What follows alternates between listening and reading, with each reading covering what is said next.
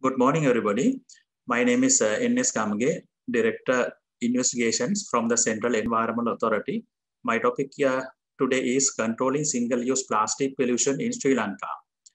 Single-use plastic, of course, has become a major environmental and health issue in the country. And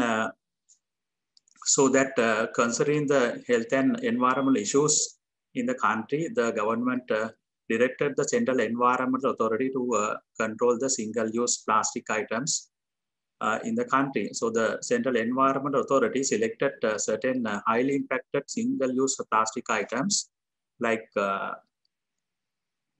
HDPE shopping bags, polythene lunch sheets, polystyrofoam lunch boxes, and plastic bags having less than 20 micron in thickness, as well as it was prohibited to use polythene as a decorative materials in various kinds of ceremonies. So that those regulations were published in 2017, and the implementation was commenced in 2018 January. Implementation was in two folds. One is through the administrative orders, and the other one is a direct prosecution through the judicial process. And for the identification of polythene materials, there are two methods were used. One is a wet method, that where methylene dichloride was used as a solvent for the identification of polythene by lunch sheets. And then the spectrophotometric method also used, where portable Raman spectrophotometer was used to detect the kind of the material that has been used for manufacturing of the prohibited items. So, gauge meters were used to measure the gauge of shopping bags, which has been already prohibited. So that administrative orders were very much effective up to a certain extent, but it was not much effective in the case of polythene lunch sheets. It was being used island-wide, everybody. And so that CEA conducted island-wide raiding programs during 2018 and 2019 as well.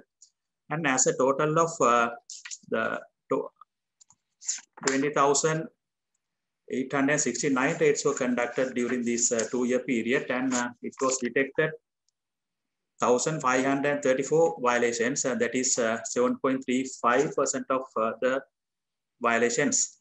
And then during the exercise of this prosecution, it was noted that the certain limitations were there.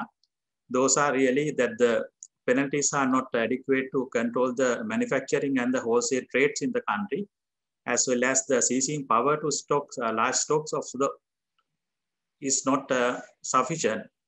And due to these limitations, of course, that the controlling exercise was not that success, but as a conclusion, we recommend to bring certain amendments to the National Environmental Act, where the certain amendments like this prosecution powers to be further strengthened by having stringent penalties, as well as we will have to have